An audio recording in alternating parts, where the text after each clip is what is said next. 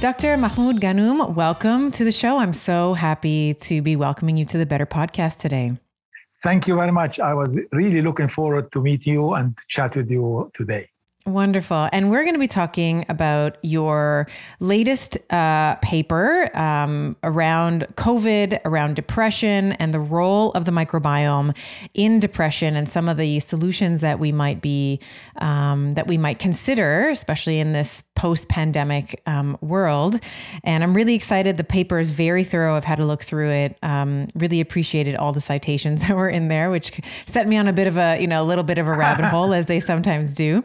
Sure. But before we get to that, I think it would be wonderful for people who are unfamiliar with your work. And I was saying to you before we started recording, you have a very interesting story, and I would love for you to just explain how you came to work in the microbiome, a little bit about your history. I know that you used to live in Kuwait, and now I believe that you're in the US. I believe you're in Cleveland now. But maybe you can talk a little bit about your origin story and how you came to work. Sure. And how you came to be known as Dr. Microbiome.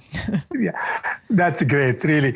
Do you know, I am so lucky because, as you mentioned, my life saw some turbulence. So what happened, the story is, I was professor at Kuwait University in microbiology. And I was on holiday in England, usually, because Kuwait is very hot in the summer. So we used to leave and go to Europe, to Cyprus and whatever. And we were on holiday, and lo and behold, Saddam Hussein decided to take the country, and it happened overnight, Right. So that was amazing, because you can imagine somebody going to Costa Rica and then suddenly you cannot come home. It's time to go home and you cannot. And so I lost my job, my livelihood, and the good news, my family were with me. And then what happened, I was fortunate because before the invasion of Kuwait, I used to work on garlic, believe it or not. This friend of mine who is a Kuwaiti, member of our faculty in the university, every day came to me, you have to study garlic. I say, leave me alone. I don't want to study garlic. He said, no, this is good. People who take garlic and they don't have candida in their mouth. Because he didn't leave me, I published 3 papers on garlic. And I was invited before the invasion to give a talk at the Willard Hotel in DC in the first Congress in the biology of garlic. So I had my visa, I had everything ready, and I was about to go back to Kuwait. My family stayed there, and I come to America. So of course, all disappeared suddenly with Saddam taking over the country. So what I did is I called the organizer, and they sent me a ticket to come to the US to give my talk. And then, of course, I start looking for a job. And I went to the National Institute of Health.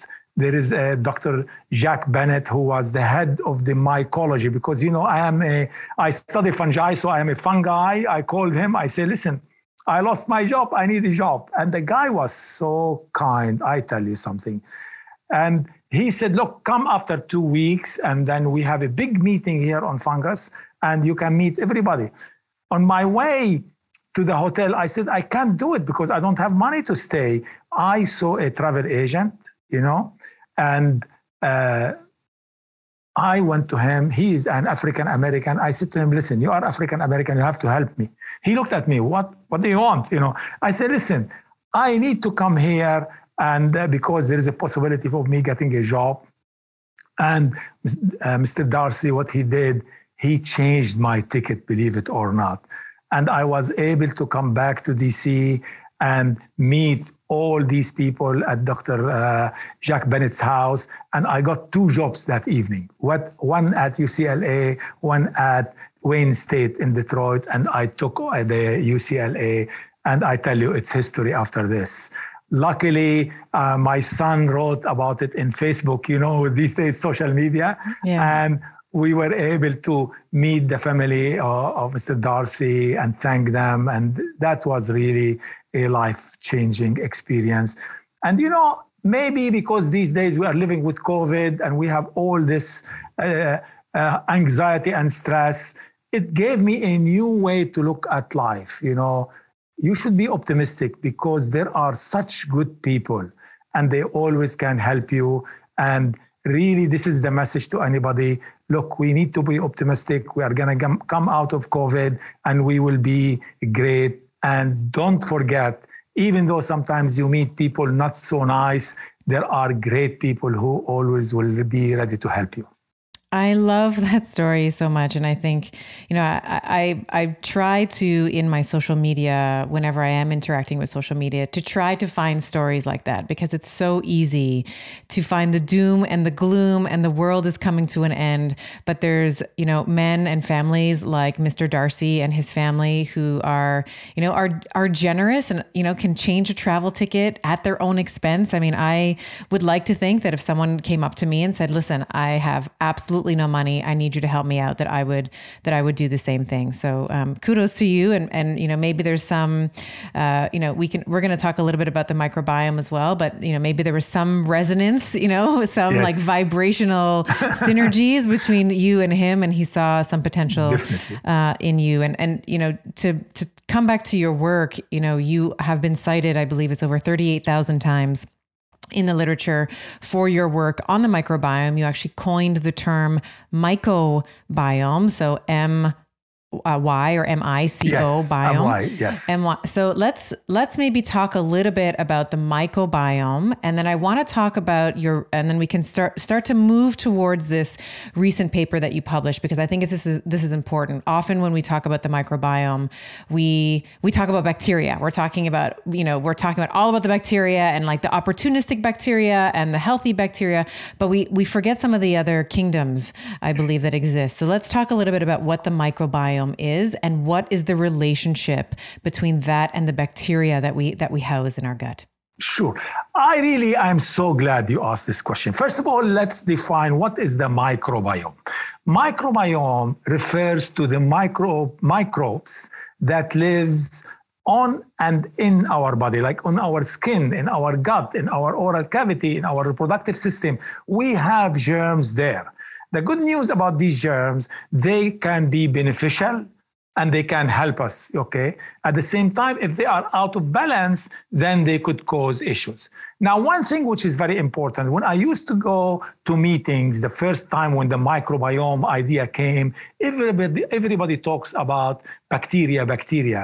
And that brought me back to when I was a young man starting my doctorate in England. My supervisor or mentor, as you call him here, he gave me a paper. He said, this is what you want to work on. And what it was about a rabbit treated with an antibiotic or steroids for that matter, anti-inflammatory agent. And guess what happened? With the antibiotic, they killed the bacteria, and then the rabbit became susceptible to infection, fungal infection. Fungi started to take this opportunity and cause disease. And a lot of people know about that because they know about Candida, for example. So that when I went to this meeting, I said, no, we really need to start talking not only on bacteria, but also on other microbes that live there, the communities that live together and interact together. And very interesting, up till 1 month, 2 months ago, I was invited to give a talk at the Forsyth Institute in Boston. And guess what? They wanted me to speak in a meeting called the microbiome beyond bacteria. They just figured out it's very important that we should look at fungi as well as viruses as well. So in these microbes, bacteria, fungi, as well as viruses, and archaea, this one small cell, all of these communities of microbes as if they live in a city and they interact with each other. Okay.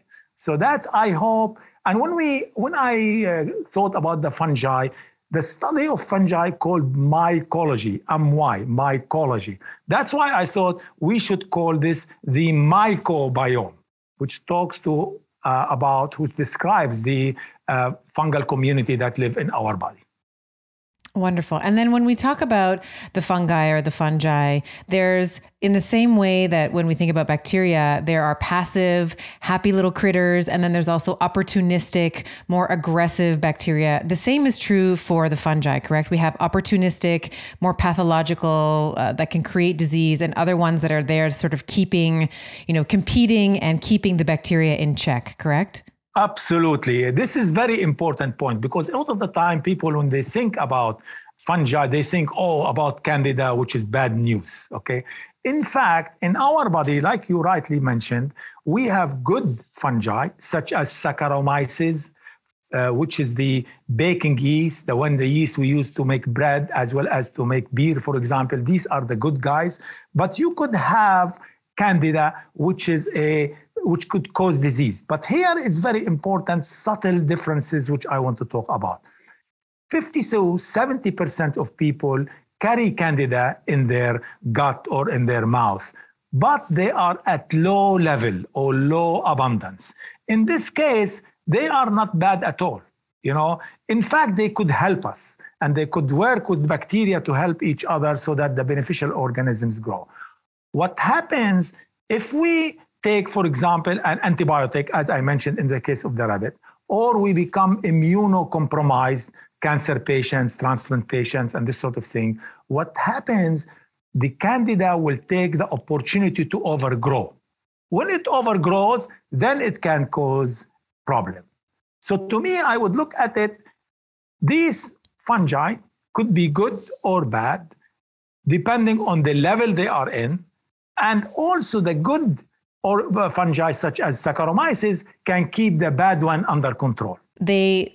Fungi and bacteria, they serve complementary roles in the gut. I've heard you talk about this idea that, fungi, for example, or fungi, they break down complex carbohydrates, right? And then bacteria tend to break down more simple carbohydrates. And the Saccharomyces that you just mentioned, these they are like yeast eating, like in the context of bacteria, Saccharomyces boulardii, I believe, is like the yeast eating bacteria. So like there's this, like they compete almost like to keep each other in check, but there's also this overlap of complements. Like there's complementary roles that they both have. Yes? Absolutely. That's the nice way to look at it. It's complementary role. If they are in balance, they help each other. Where we start having issues, if we come, let's say we have the good bacteria such as lactobacillus, you go kill it, then what happens, we'll start to increase when you kill it, the role of this lactobacillus is like a policeman. It keeps the candida under control. It does not allow it to overgrow. So everything is hunky-dory. But when you kill it, candida then, because without those policemen available there, it starts to overgrow and cause issues. You see? So it's really a delicate balance between them. And our job is to try to see how we can maintain this balance and increasing the beneficial bacteria as well as the Saccharomyces, the fungi, while reducing or curtailing the ability of the pathogens to increase in number and cause issues. Yes. And to your point around the antibiotics, I mean, I think that hopefully there's, we're starting to see like bacteria resistant, like antibiotic resistant bacteria because of this overuse of antibiotics. And we were mentioning, when you take an antibiotic, you're wiping out the good, the bad, and the ugly, like all the bacteria is gone, which will leave, the body more vulnerable to things like candida overgrowth, as you were saying, or more fungi overgrowth. And this kind of brings us a little bit closer to your paper, your more recent paper, because you were talking about COVID-19, which is, of course, is a virus, but sometimes medical doctors can be guilty of just prescribing an antibiotic when there's any sort of symptoms whatsoever. And so I would love to talk a little bit about COVID-19 and what some of your observations have been in terms of the gut, because we often think about, we've all heard of the ACE2 receptor. I want you to talk about that. But we often think about how COVID-19 will invade respiratory passages like the nasal cavity, and it kind of gains access via the olfactory, the cribriform plate, and it can infect sort of the cranial nerves and so forth. But how can COVID, what are some of the implications of COVID-19 and gut health and potential implications from in terms of the microbiome? I mean, as you mentioned, really we know a lot about respiratory syndromes when we have COVID infection. However, studies are starting to show that there are also gastrointestinal symptoms in a number of COVID-19 patients. So what then other studies are started to show, when you look at the microbiome that lives in these patients, they have a decrease in microbiome diversity. In other words, for the cells really to, or for the microbiome to be effective, it needs to be diverse, okay? Now, once you limit this diversity, you are encouraging the growth of the bad or pathogenic organisms. So in these patients, they have decreased diversity, but also they found that there is decrease in the beneficial organisms or the microbes that are good, and an increase in the pathogenic ones. So it's the opposite is happening. And then you mentioned about the ACE2. ACE2, as you know, this enzyme helps COVID to enter the human cells. But also studies are starting to show not only it plays a role in COVID infection, but also plays an important role in regulating the gut microbiome in the gut. So you can see this very intricate relationship of COVID with our microbiome.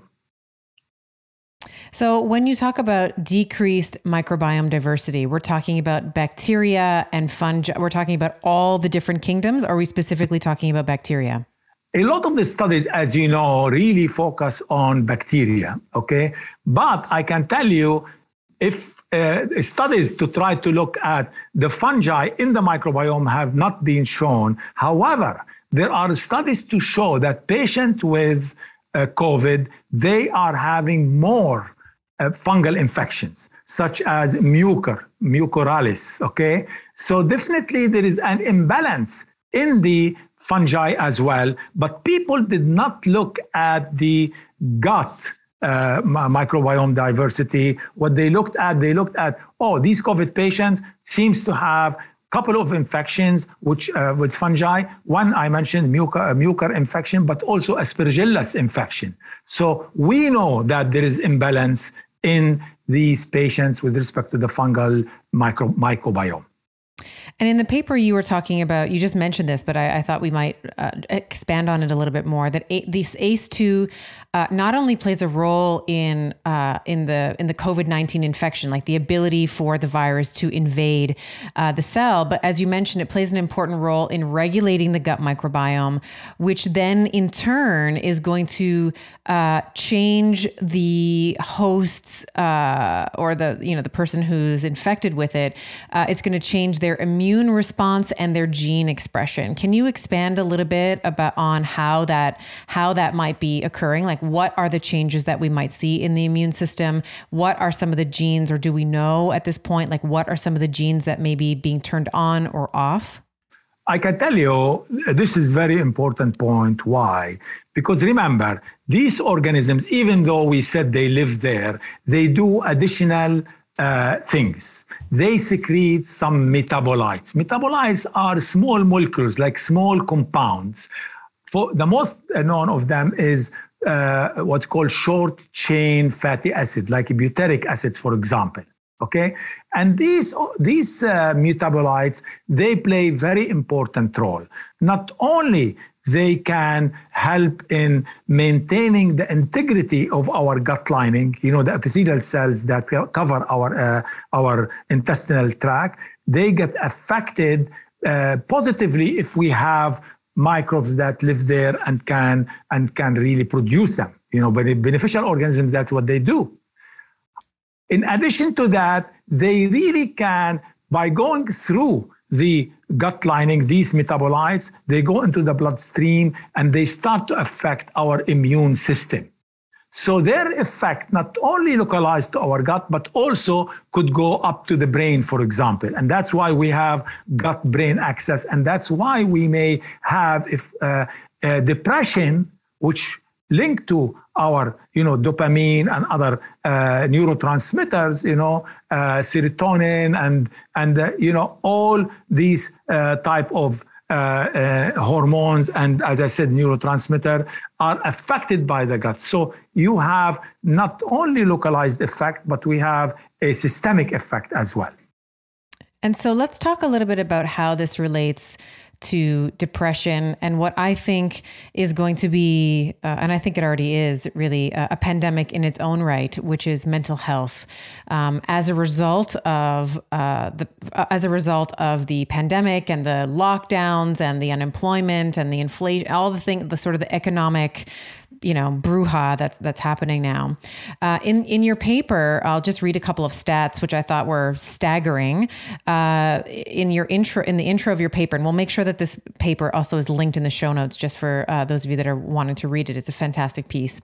Within a 1 month period at the beginning of the COVID-19 pandemic, a reported 34.1 increase in prescriptions for anti-anxiety meds, 18.6 increase in antidepressant prescriptions, 14.8% increase in common anti-insomnia drugs. So I won't read all of these, but things that are going to help people fall asleep. And we can when we talk about sleep, I want to maybe come back to this point that these insomnia, these medications for sleep, you're not actually sleeping. You're just in a state of unconsciousness. And then further in the paper, you said a reported this shocked me, 338% increase in the call volume, maybe like a support line for individuals experiencing emotional distress from February 2020 to March 2020. And then an 891% increase compared to the call volume of the previous year, March 2019. So we have a problem, maybe it was the acuteness of it, but I remember you couldn't, and we'll get to diet, but you couldn't find flour in the shops. Everyone was baking and making all of these comfort foods. So let's talk a little bit about what you outline in the paper called COVID stress syndrome. What is this and what does it look like clinically?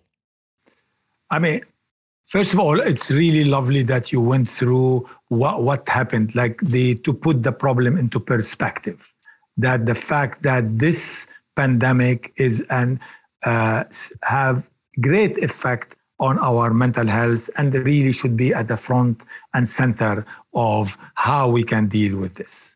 Now, with respect to the stress, as you can imagine, there are very clear evidence that if somebody is stressed, they can suffer from depression, okay? And for 40 years, we know that stress alters the gut microbiome, okay? And when I mean alter, it means they favor the pathogenic bacteria, those bacteria and fungi for that matter, that cause infection, okay? Now, when you look at the stress, have a number of effects. First of all, the first thing happens when a person is stressed, they start to secrete more inflammatory cytokines, such as a good example is IL-6, for example. Mm-hmm. And this can regulate the inflammation. It will increase the inflammation, okay? Also, studies have shown that stress can affect really the intestinal barrier. Remember, it's very important that our intestinal lining or intestinal barrier should be intact. It should not allow things to go in and out at will, okay? And that's what we call leaky gut, okay? So because when we don't have a good gut lining, okay, there is some holes in it, toxins start to go in and out as they wish, which means we are gonna suffer from that. Also, when you look at the hormones I mentioned, for example, in response to stress, our hypothalamus pituitary adrenal axis, as you call it, HPA axis, start to produce cortisol, okay? And as you know, cortisols are really built-in alarm system. It's what we have, what we call fight or flight. We get ready, our body becomes so in tune, either you run away or you have so much energy, you fight it, okay? So all of this is really linked to the depression, okay? Because once you have these effects, we'll start to have neurological issues, including, as I said, depression. Yes.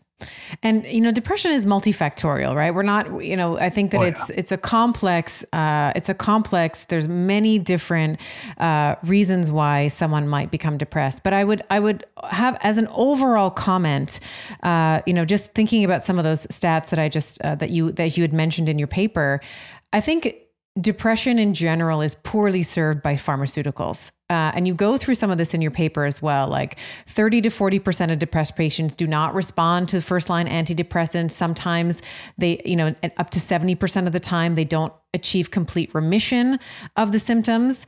And then sometimes the side effects, some of the side effects from the pharmaceuticals are so severe that they negate the patient's ability to continue on them. And we've had a couple of psychiatrists on the podcast sort of challenge this traditional model of just like writing a script for Zoloft or writing a script for Wellbutrin as the solution. And I really appreciated your paper and your overall holistic approach, because you weren't just advocating. I mean, of course, if there's a severe major depressive episode, and they just need that temporary potentially lift in serotonin, let's say, if they're taking an SSRI, to sort of get them through, wonderful. But I think that there needs to be more of a complete approach to the human that's in front of us. And you outline some of the different verticals like diet and exercise and sleep. And I wanted to maybe start to parse into each of those and get your opinion on how we can be using these as tools in addition to or in replacement of pharmaceuticals as a long-term strategy. So why don't we talk a little bit about let's talk a little bit about, first, let's talk about diet. As I mentioned, at the start of the pandemic, if I went to the grocery store and I was trying to find like flour, like they were all like everyone was baking, right? Uber Eats, used to be like, a handful of restaurants on there, and just Uber Eats like exploded, like because all restaurants were closed. They all went to Uber Eats, and then you could have like literally hundreds of restaurants at your, phones, at your fingertips.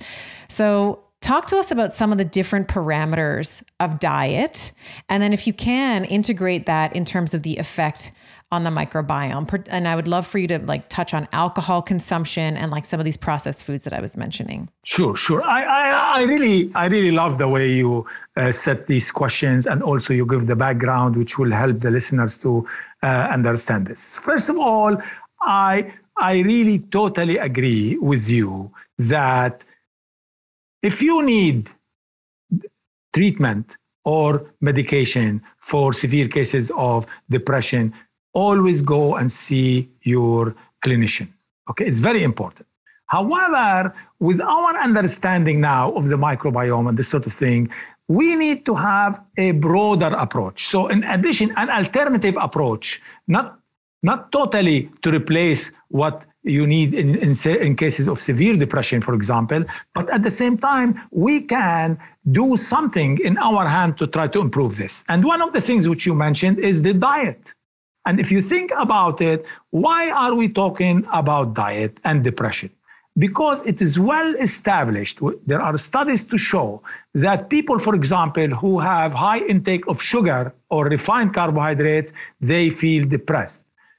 Conversely, people who eat have a healthy eating habit really are associated with decreased risk of depression. And there are all the other studies which showed, for example, people who follow the Mediterranean diet, it's really can help in them dealing with the depression. So to me, what we need to do is we need to have a diet that can reduce the inflammatory response and increase the anti-inflammatory response. And to address this, I wrote a book which is called Total Gut Balance, really where I wanted to show how we can use diet to basically balance our microbiome, because by balancing the microbiome, both bacteria and fungus, you are going to have a better situation in your gut and hopefully overall health. So you may ask, okay, what type of food to eat to reduce depression?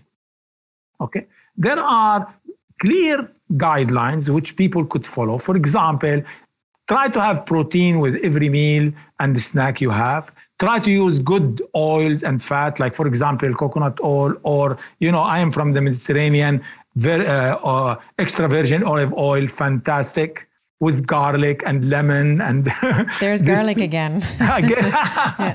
Yes. And then, of course, I always advocate to have resistant starch, resistant starch. So it's not like don't have any carbohydrate. Try to have complex carbohydrates, such as you can find in bananas, especially in the unripened way, or in oat, corn, legumes, beans. I love lentils, for example. It's really, really very good. The other thing which can help you is fruits and vegetables. These days at lunchtime, honestly, all what I take is fruits and vegetables. I love tomatoes. When I was little boy, I wasn't feeling well, and my mom sent me to my granny. Granny always help. And what she did, she gave me to eat tomatoes from the mountains, which are, oh my goodness, fantastic. So now you find me having tomatoes, bananas, apples, all these fruits and vegetables, really very, very important, Now, the other thing which I think also is very good is if you can take some nuts. For example, pistachio. Pistachio have been shown to be even better than almonds in rebalancing the microbiome. Okay, by 10:30 in the morning, because I'm an early riser, I feel hungry. So what I do, I have a bag of pistachio or other mixed nuts, and I have a bunch of that, and it really allows me to continue, So these are some of the good stuff to eat, but there are other things you need to avoid. Because remember, what we want to do is we need to limit the growth of the pathogens, those that can cause us a problem, but we need to encourage the growth of the beneficial one. So you need to avoid certain food. For example, no added sugar. Studies have shown, especially with Candida, the fungus Candida loves sugar. Also, there is another bacteria phylum, it's called the protobacteria, which is a red flag for inflammation. Guess what? Loves sugar. In fact, we did a study and we published it where we looked at sweeteners, artificial sweeteners. Yes. They really increase the growth of protobacteria. And because of this, I recommend completely to avoid these sweeteners. And the sweeteners you're talking about are the non-nutritive sweeteners like the Splenda and the Sweet and Low and the aspartame. Exactly. And we did the study on Splenda. I think it's open access, so people can access it. If I put my name and this sort of thing and protobacteria, it can come out. Also, no processed cured meat, because as you know, all of these, they have so much additives and preservatives and salt, which is not good. With respect to the fat and oil, I only recommend as I mentioned, coconut oil, extra virgin olive oil. These are really very good. Then finally, with alcohol, I don't say don't drink at all, but apart from the fact that drinking too much alcohol has other cardiovascular issues and other issues for our liver and this sort of thing, I recommend maybe if you like to enjoy a glass of wine, maybe 3 times a week, a glass of wine is great, because there are studies to show that, like in Italy, people who drink this red wine, they do very well. It's a French paradox, right? The French have red wine and cheese, and they live so long and they're happy, Yeah. So these are the overall outline of what to eat and not to eat.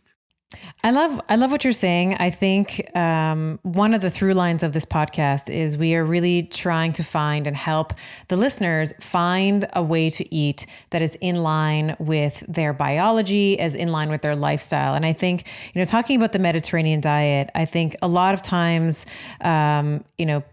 what we're starting to hear now, for a while it was like, eat for your genetics. And yes, that's true. But I think it's more important to sort of eat like your grandmother did. You mentioned your grandmother would give you a tomato. And I actually remember that was my snack, a little bit of tomato and salt. Like I ate it like an apple, right? Loved tomatoes. And I think that if we can sort of look back ancestrally to where we come from in the world, like I'm Mediterranean as well. I'm Portuguese and Lebanese. So I have, very very much, lots of fish, lots of lentils, lots of vegetables, olive oil. We were basically baptized in olive oil. So, yes. These are foods that my biology requires and expects to some degree, right? Versus someone who, I'm trying to think of, maybe someone, close to the equator would be having, as you mentioned, lots of coconut oil because that's native to their land. And all of these things are going to reduce inflammation. And I love that you mentioned this because I think that we don't, we sort of throw around the word inflammation like we do stress. It's like, oh, don't be stressed, manage your stress, don't be inflamed, eat an anti-inflammatory diet. But some of the physiological impacts of being inflamed all the time, having interleukin-6, as you mentioned, some of these other cytokines that are always elevated, your body is always going to be diverting energy to be trying to quell that fire. And if we are always inflamed, you're always going to feel bagged, and you're probably also going to reach for more crappy foods. It's like the worse you eat, it's like a vicious cycle. The worse you tend to crave more of these types of foods as well. Is that your observation as well? Absolutely. I think honestly, great what you mentioned. First of all, is as you say, if we go back, I can tell you when I was little boy growing up in Lebanon, my mom used to go in the morning to the local shop, the produce. She buys the fresh produce. She goes to the butcher, get the stuff. She goes to the, supermarket, like it's all small, shops where she gets her own grains and the rice and whatever, and she cooks them. I come from a big family, like we are 7 children and my mom and dad, so she cooks for them. She knows what is there. It's all fresh and this sort of thing. Now, unfortunately, with our life, it's a speed. My mom was at home where now, as you know, women need to do work. They need to take care of kids. It's really very hard. But I think if we can change a little bit to try to bring some of this old habits back, it's going to help really tremendously. And with respect to the inflammation, in fact, I prepared a module lecture to talk about microbiome and inflammation and how it all tied up together. So you are absolutely right what you mentioned. Let's talk a little bit about biofilms. I know that I think that this might be a good place for it because when we're eating foods, let's say that are very processed, even things like protein bars where we think, oh, look, they're healthy, it has protein in them. They have emulsifiers in them that are going to change, the receptor sites and all, they're going to change the sort of the constitution of the microbiome. How can explain to us what a biofilm is and what is the role that they play and how does that come from processed foods potentially? Sure. First of all, biofilms, I really did a lot of studies on biofilms from the medical point of view. When I first started to look at the biofilms, it was to do with when you go to a hospital, like for example, a patient is in intensive care, they put so many catheters, so many stuff. And guess what happened? These microbes, they adhere or stick to the catheter and they start to form biofilms. But to make it simple so that everybody knows what is a biofilm, the plaque in our teeth is a biofilm. Every morning we brush our teeth. Why? We are trying to get rid of this slimy layer in our teeth, which is a biofilm. Okay? We all know biofilm. If you go to the marina, for example, you look at outside of a ship, this slimy material is a biofilm. So what it is, it's microbes, they come together, they start to, first of all, they stick to a surface. And in this case, let's go to our gut. They stick to our gut surface, the gut lining, and then they start to produce what you call like carbohydrates, okay, matrix. They make a matrix. It's like a jello. And inside this jello, you have all these M&Ms, which are the microbes, okay? But when these M&Ms are inside or germs inside this jello, they become protected.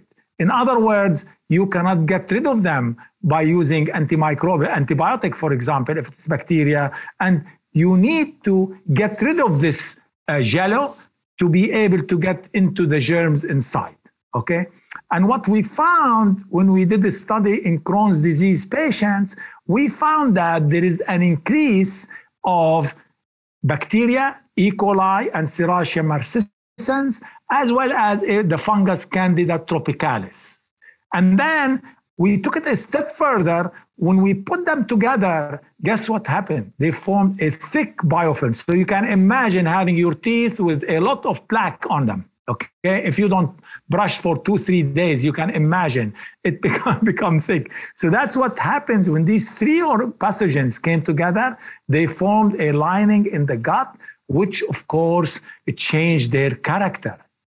It's amazing what happens when they are alone. They don't change as much, but when they come together, they start speaking and communicating with each other, and then they start to change their shape. Like Candida, for example, starts to form like tubes or filaments, and these tubes start to break down our gut lining. And remember what happens when we have break down the gut lining? We have leaky gut, and then we start to have health issues. Okay, so this is the biofilm, is the ability of these pathogens to come together and form a layer on our gut lining, which start to cause issues with causing disease, our leaky gut, as well as they don't allow the nutrient to be absorbed as efficiently as they should be. Right. Right. And it's, it's like the old saying, it's not you are what you eat, it's are what you can absorb and transport, right? It's not what you eat. And if you have this sort of mucus, this jello, as you were saying, like sort of making a barrier from the microvilli to the lumen, then you're not going to be able to make use of the nutrients that you're making. And then the other thing that I've heard you talk about, which I think is so interesting, is being embedded in that jello, being embedded in that mucousy film. It also is hard for the immune system to penetrate that. And then that also propagates its own set of issues, correct? Correct. I mean, I just mentioned about that. You cannot get rid of them with antibiotic, but definitely also we did a study where we put these biofilm and we'll put some immune cells like phagocytes. And these phagocytes, they could not come and engulf the bacteria and the fungus. Okay. So definitely not only they become sort of resistant to antibiotics or antifungal, but also they become resistant to our immune system, cannot come and take care of them. Let's talk about exercise. You also mentioned exercise in this paper. And, we often see exercise compared to antidepressants in terms of its efficacy. It has about, 30%, it's same sort of as antidepressants, sort of a 30% success rate. And you write in the paper that exercise can alleviate depression through various neuromolecular mechanisms. So walk us through, how exercise can potentially upregulate. We've touched on them a little bit already. You were talking about dopamine and serotonin, and maybe talk a little bit about BDNF and how that can also contribute to reducing systemic inflammation as well. I think first of all, there is a clear link between exercise and various benefits we have. Especially, let's look at the microbiome. Like if you exercise, studies have shown people who exercise, and when I say exercise, it doesn't mean you have to kill yourself. Right. Moderation, right. Moderation, half an hour a day, you go for a walk your dog. And I really think this is very important because sometimes people take it to the extremes. I am a moderate man in everything. And I think this should apply to exercise before we go into its benefit. Number one, now that we covered that, is it will increase the diversity of the microbiome. Remember, we said the more diverse, the better we are. Also, it looks like it keeps a balance between the beneficial microbes and the pathogen, okay? And studies have shown, as you alluded to, exercise can increase the brain dopamine, which, as you know, is a feel-good endorphin, as well as serotonin, which is, feeling of well-being and happiness occurs when you exercise, okay? The other thing, which is bring us back to inflammation, is that exercise can reduce many inflammatory conditions, which of course influence depression. Finally, exercise also can help us with respect to the gut lining. Okay, it will help intestinal barrier dysfunction. So you can see when you put it all together, it's very beneficial. However, if you don't exercise, you are going to have imbalance. And when you have imbalance, you have multiple neuropsychiatric disorders, including depression. That's why I always recommend, listen, at least 15 to 20 minutes a day. Moderate activity is fine. Don't be too much stressed out. I have a dog. I have to say this because, honest to God, my dog is a border collie, and his name is Prince. And I take him for walks. Honestly, yesterday I was so busy. I went home, 5 o'clock. I say, okay, I have to take Prince for a walk. And I took him 40 minutes. Oh my goodness. At the end of it, honestly, I felt great. I told my wife, you know what? I really love this dog. It's good for him. It's good for me because it took me walking. And also I am out in nature. So that's another way to have exercise. One of the things that I think is really interesting that you just mentioned is it does exactly the opposite of what COVID does in the microbiome. So you mentioned COVID decreases the microbial diversity, increases opportunistic pathogens, and exercise literally does the opposite. It increases the microbial diversity and decreases these opportunistic pathogens. And this is, when we look at some of the fatalities and some of the people who've had a really hard time with the COVID-19 infection, it is those who have been metabolically unhealthy, likely, not eating the Mediterranean style diet that we've been talking about, and probably not moving enough as well. And as you said, there's different ways to define exercise. Walking is probably one of my favorite things to do. I'm actually standing right, and I can't see it, but I'm on a treadmill. So when I work in front of my computer, I just walk, and I love the idea of going out in nature. And, right now it's sort of fall, so you get to smell the leaves and all the beautiful things that come from going outside. So I love that. And I think that this is more of a long-term play, right? When we think about when we think about healthy microbiome, I know fungi can be manipulated much quicker, but when we take a long-term view or long-term lens, exercise and diet, man, like we got to be doing those things, and however you define it. So you like to walk. What are some other exercises that you might counsel people or recommend that people engage in? The other thing I loved, I used to go to a life's training place, and I used to go use elliptical machine. I don't like to do a lot of running because, at my age, sometimes I really think it affects my, joints. It's hard on the joints. It's really hard in the joints. Yeah. So what I do elliptical machine. Oh, it's really, really great. I love it. And I stopped going to the, gym because I thought, let me buy, that's what I do. I go and use the elliptical. So that's what, so I bought an elliptical and I do it. More recently, I started to do this bike. Sometimes it's boring, but now with all this new Peloton and other companies coming out with these exercise routines, oh my God, I also love that. So what I do, in the morning, when I wake up, I am an early riser. I wake up, and go directly to exercise. I do half an hour on the bike, okay? And then when I do that, I don't do elliptical. It will become too much. I don't have a lot of time, but half an hour is great. Mm-hmm. And then in the evening, I take my dog for a lot of walks. So that's what I do combined these days. What do you think about resistance training or weightlifting? Do you like that as a strategy as well? I started recently to do with my arm, there are program biking and arms and whatever. Mm-hmm. And I feel good about it. I really think as we get older, especially, it's good to do this exercise because you make sure your muscles are tuned and, they don't sag and you become weak. It's good to exercise them. So now I do both like cycling and arms, even though Sometimes I say I need to do maybe separate, but because of the time, I just. Right.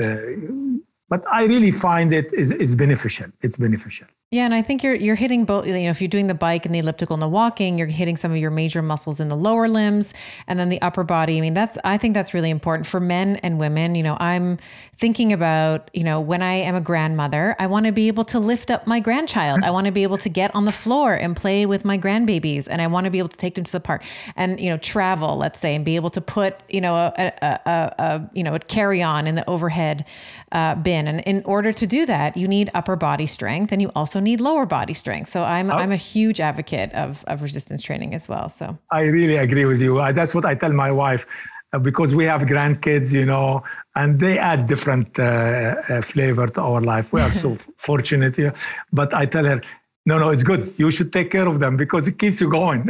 Keeps you young. Yeah, absolutely. Yeah. And for me, she laughs at me. She said, you are a troublemaker, because when they come, they love to play with you because you don't tell them, don't do this, don't do that. It's me who will tell them, don't do this, don't do that. I say, listen, my friend, it's nothing to do with me. I already brought up my kids. Now I'm going to play with these guys. Exactly. That's what grandparents are for. They're supposed to just spoil their grandchildren because their parenting has been done. I love that. Yeah. Let's talk about the last piece to your paper, which is around sleep. Because again, we mentioned earlier increase in these anti-insomnia medications, which I think, when you're taking things, I can't remember the name. What's the one with the butterfly?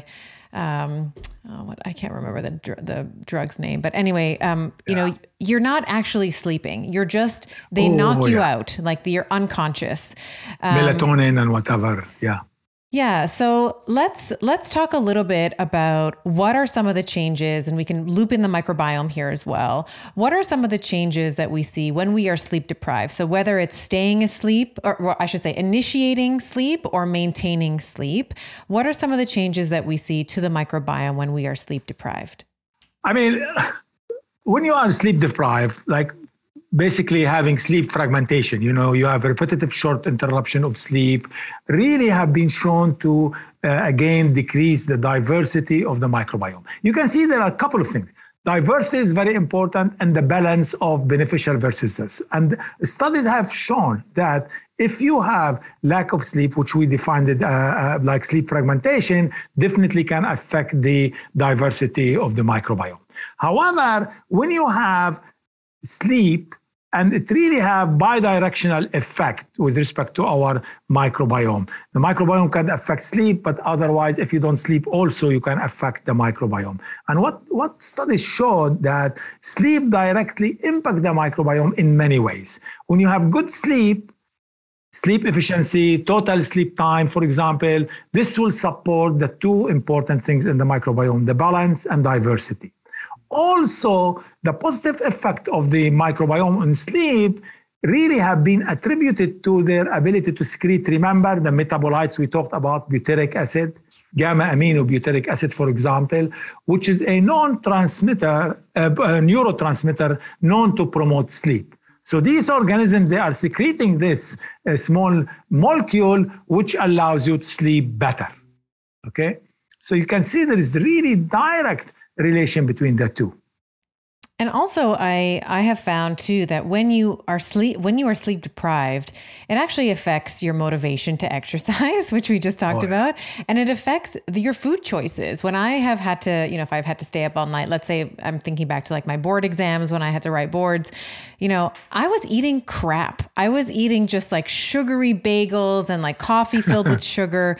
So we know that your motivation changes, but then when you're sleep deprived, from a physiological perspective, you have inferior fuel partitioning. Like you are hyperinsulinemic and you tend to be, it's harder for you to get into fat burning and, even just from an ATP product, like you're just dragging your feet. You're so tired, right?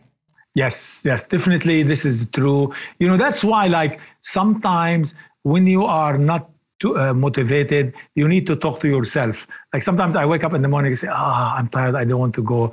And then I say, no, I have to go. Right. So you have to motivate yourself. You have to work on it. And also at the same time, you need to try. Sometimes we all love to have, eat whatever, like donuts and whatever. So, look, once in a while, that's fine. As long as you are not having it every day. You know what I mean? As long as you need also to limit yourself in the amount of food you eat. Like sometimes I say to myself, okay, now I am full, I should stop. It's like, right. These things will be important. It will help you to manage all that. And of course, by doing this, you are going to have better sleep because you are not too full. You have, you don't feel well. It's really very, very important. As you mentioned, if you eat the right way, it's going to help you in multiple ways. Not only it's going to improve your microbiome, which is going to improve your sleep. You also, once you have better sleep, also you have positive effects in that. So really, all in all, it's, as you said, is a holistic approach that combine all these together to try to put you on the right track. Let's touch on supplementation just as the last piece here. I know that this wasn't in your paper, but I think that it's important when we think about, I know that you have a company called Biofilm, and whenever I've had someone ask me like, should I take a probiotic? I've never really been a huge fan of them because I was saying this to you in the pre-chat, right? Often they're dead on arrival. Like you can't, it's like 100 trillion billion in the capsule and there's nothing there. Or they get, on contact with the acidity of the stomach, the microbiome that, or the probiotics are dead. Like they will become, they'll be killed by the acid and the digestive juices in the tract. So what are some ways, if we are looking to reseed the gut, what would be something, and you can certainly talk about your product here. What are some of the things that we might be looking for in supplement form, whether that's a probiotic or anything else that you'd like to mention in terms of optimizing for microbial diversity and to help to balance out the fungi and the bacteria? This is really very, very important topic. And you touched upon a number of things. Let's first start talking about the fact that our stomach produces a lot of acids, and there are some microbes that can be susceptible to this. In other words, high acidity will kill them. Okay? So to me, the first thing is if we go back and define probiotic are live microbes. So we need them when they go down into our gut to be live and not be killed by the acid. Okay? So what I did with respect to our probiotic Biofilm, the company, as you say, just for the sake of transparency, Biofilm, BIOHM Health. Biofilm Health is what we produce, what we designed the probiotic there. The first thing I did is I wanted to come out what sort of organisms that we should have in our probiotic. Okay, what sort of strains, in other words. And then I tried to do correlation analysis, identify strains that are able to antagonize the pathogen, but encourage the beneficial one, okay? Then I wanted to see, can they survive if they go through the gut? And we tested each strain, its ability to grow in the presence of different levels of acidity, okay? Remember, the fungi, number one, loves acid. So fungi lives very nicely at low pH, okay? Now, when we tested the others, we found that a lot of them can sustain viability, high enough, like 80% at low pH. I tested between 1.5 to 5 pH of 5, okay? So a lot of them lived at 3, for example. Now, what I also did is I looked into the literature, I looked into the studies, and guess what? The acidity in our stomach is very high on an empty stomach. So that's why when I recommend now with our probiotic and any other probiotic for that matter, please take the probiotic after you eat some food, because within 30 minutes, the pH goes from 1.52, it goes 4 to 6, okay? Which means these organisms will be able to survive that. So that's one thing is very important. There is another way is when you put the capsule itself can stand the acidity of the stomach, because you need the organisms, they don't stay in the stomach. We want them to go down to the lower intestinal tract, the colon, for example. So that's what we designed our probiotic to do, so that it can, and I published this work. I published the work about its effect on pH, as well as, the viability in that matter. Wonderful. Okay, well, we'll make sure that we have the Biome link in our show notes as well. If people wanted to learn more about you and your work, I mean, I know we've already mentioned you've been, cited 38,000 times in the literature, so it's pretty easy to find you on PubMed. Yes. But if somebody wanted to learn more about you or your company, where would you direct them? What website, or where can people find you? They can find me on Biome Health, BIOHM Health.com. There is a lot of information there. Also, we have the Microbiome Report, is a podcast where it mentions also about health, the various aspects of health conditions that describe. But biomehealth.com will be really very good to go. Wonderful. Okay, so we'll make sure that that's there for our listeners as well. Dr. Ghannoum, this has been just a delightful conversation. Thank you so much for your wisdom and your presence. And I know this is going to be so useful to my listeners, because this, as I mentioned, mental health and the microbiome, and this is not something that we can really ignore anymore, especially with this pandemic, with the COVID-19 pandemic. So I hope that some of the tips and tricks that you have relayed here today are really going to help my listeners. Thank you so very, very much. It's my great pleasure. And really, thank you for having me. It was a delight. Thank you. Thank you.